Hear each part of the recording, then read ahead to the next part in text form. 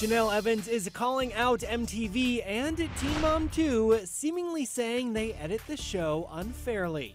Even though Nathan's been asking to see Kaiser, I haven't let him because he doesn't spend time with him when he's there.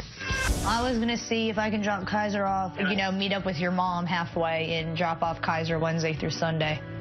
Yeah, that's fine. That'll be cool. Jenelle went on a bit of a Twitter rant after those scenes aired on Monday night's all-new episode, calling it hard to watch. She wrote in part, "I don't understand why MTV had me do a voiceover saying I haven't let Nathan see Kai, but then shows me calling him to see Kai." Jenelle's co-star Leah has also called out the show for unfair editing in recent weeks. Quote, "I hope to continue to share my story, but I refuse to allow it to be twisted for the benefit of a network."